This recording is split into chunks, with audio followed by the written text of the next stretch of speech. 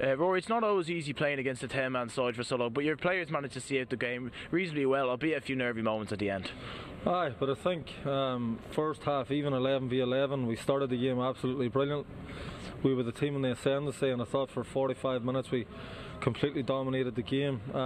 Should have went in more comfortable at half time, and then the home team comes out second half, crowd get up, and we allow them back into it to a certain extent, and Shane McElhinney makes a brilliant goal line clearance with his head, and we managed to see out the game, but it should never have got to that point, to be honest. Given our domination in the first half, we should have put the game to bed.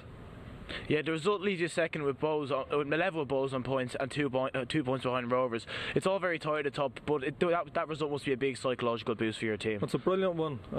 Dalymount Park is a really difficult venue to come to. They've had a brilliant start to the season, but we were confident coming here. It's been a good ground this over the years, and we're just delighted to go up the road with 3 points. Yeah, the games are coming thick and fast now. You have an informed Dundalk on Monday. Is it a matter of just gaining as many points as possible at this point? Absolutely. You can see how congested the league table is. You can see how competitive it is, and there's always a result that people aren't expecting every single week, and everyone's capable of taking points off each other, so we just need to keep going, hang in there. We know we've got real quality coming back into the squad and in the next few weeks as well, so we're delighted with our recent form. Bar the Shamrock Rovers game, we've been on a really good run, and we just need to keep going. Yeah, it's great having such great squad depth, especially being able to bring on players like Cameron Dummigan, especially with all the injuries you have at the moment as well. Well, Dummigan's missed the first 14 league games. He's missed a lot of pre-season. It was great to get him back in training this week and get him onto the pitch.